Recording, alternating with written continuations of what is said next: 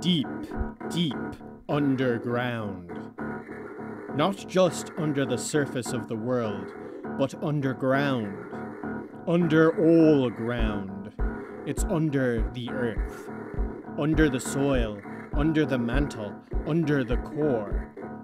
It's in the space between every grain of soil. That's where to look for it. Way down there, way down underground, you will find Anansi's realm. It's easy to tell when you've arrived. That silver thread leading from your chest won't be on its own anymore. The silvery heartstrings are everywhere down here, leading from every conceivable spot.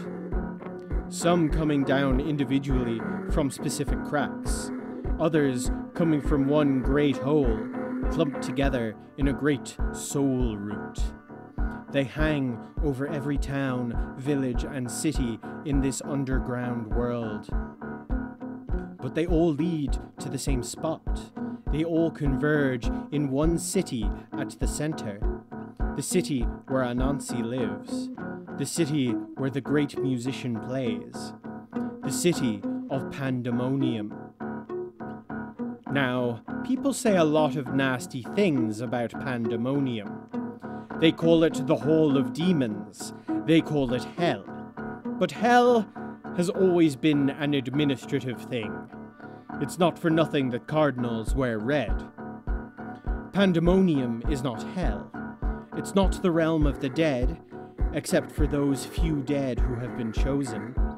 It's not the realm of the damned and depraved, again, except for those damned and depraved who have been chosen. It is a place of pure and total chaos, a place of truly beautiful discord. What else is a creature of total order going to call a place of total disorder, if not hell? This city is vast. This city is strange. Creatures of all sorts, some easy to imagine, some far more difficult to even look at, wander the streets, chattering in more languages than you ever thought existed. You can feel it all around in this city. Even the air is pregnant with possibility. Each tiny mote floating on the breeze has a long and vivid story all of its own. For those who have not the knowledge and the reason and the eyes to see what is always there, the city is impossible to navigate. Nothing retains a shape for more than a few seconds at a time. Shape is fluid here. Things transmute. One person you meet may be a kitten 1 second, a snowdrop the next, and a fire after that. A cottage can become a skyscraper, can become a bungalow, can become a hole in the ground. There is no purpose to any of this.